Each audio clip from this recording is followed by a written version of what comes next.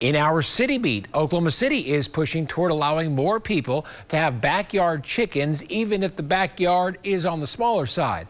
The residential chicken debate was last heard back in 2014 when City Council said no unless you have an acre. But the idea will likely go to another vote in about a month.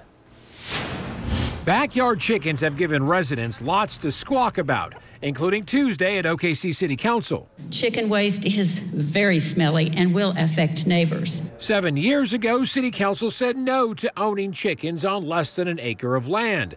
But a proposed ordinance requiring less land is expected to be voted on again within a month. Especially last year with the pandemic, I had a lot of people reaching out to me asking if we were going to reconsider allowing chickens in smaller lots in the city because they were worried about what was going to happen with the food supply chain. Councilwoman JoBeth Hammond co-authored the backyard chicken ordinance with council members Nikki Nice and Bradley Carter. And I think this is sort of an additional step in that of just having a more local, resilient food source. If passed, those living on less than an acre could have up to 6 chickens, depending on space.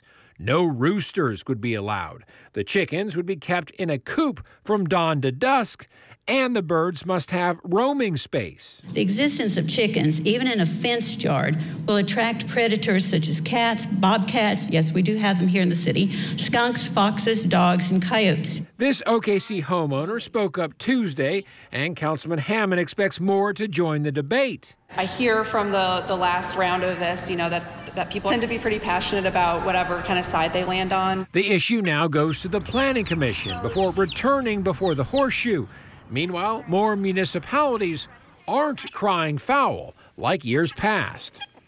One of those is Edmond, just voted to make the property space required for backyard chickens smaller, about 1/3 of an acre now, but the HOA supersedes the city ordinance. That's happening in Edmond.